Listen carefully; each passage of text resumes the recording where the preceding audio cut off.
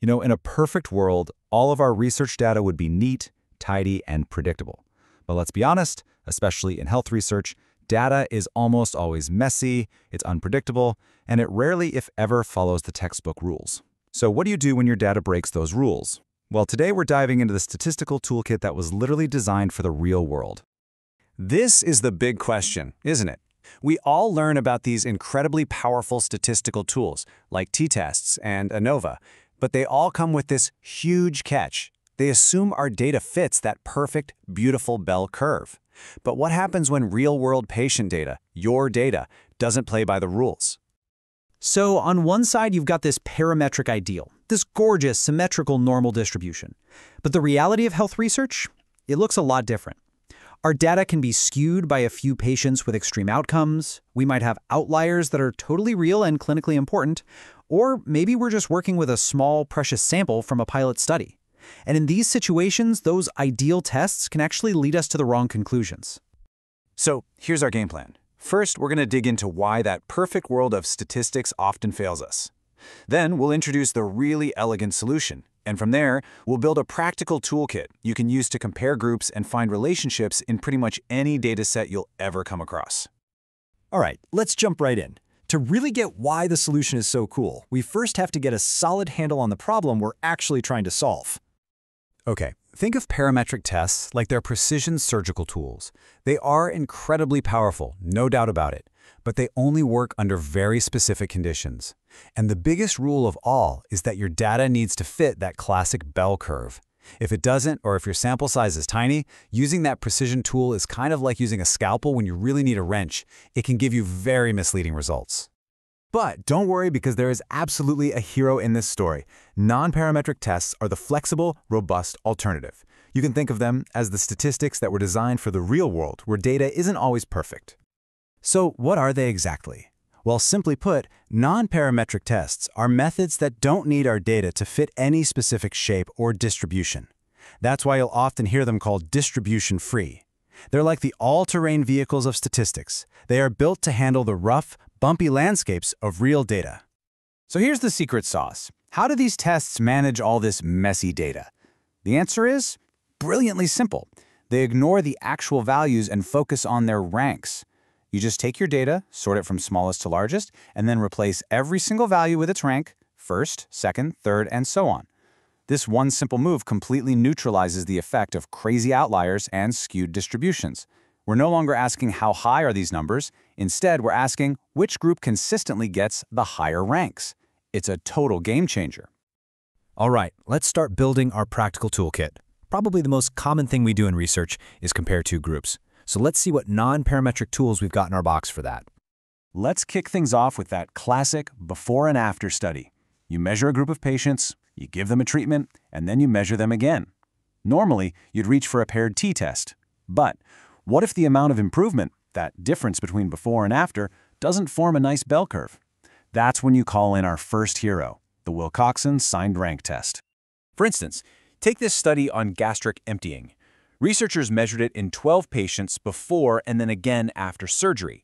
Instead of looking at the raw scores, what the Wilcoxon test does is it calculates the difference for each patient. It ranks those differences, and then it simply checks if the positive ranks, the improvements, systematically outweigh the negative ones. Simple as that.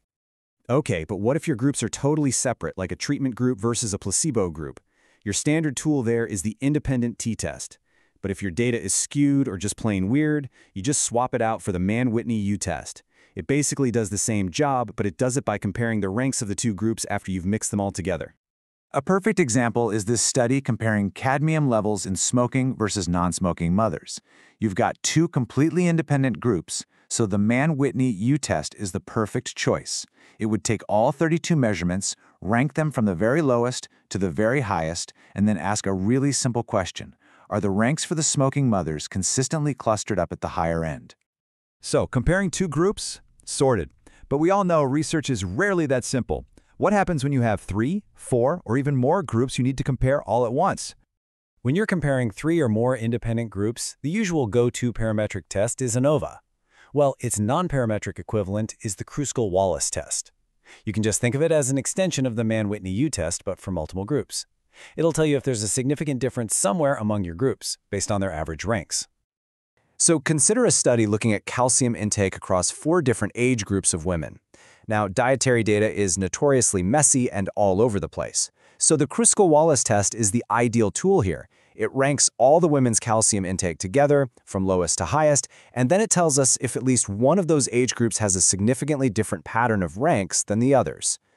Now, for the flip side, what if you're measuring the same exact group of people under 3 or more different conditions? This is super common in drug trials, right? A patient might get a placebo, then drug A, then drug B. The parametric version is a repeated measures ANOVA, and our non-parametric solution, the Friedman test.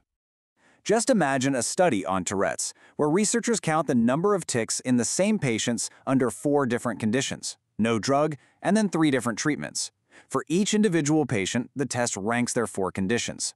The Friedman test then just adds up those ranks and checks if the totals for each condition are significantly different.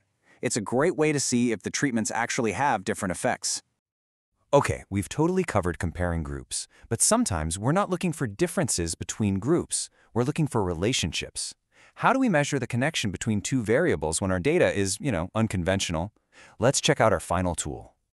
So, to see how 2 variables are related, we usually reach for the Pearson correlation.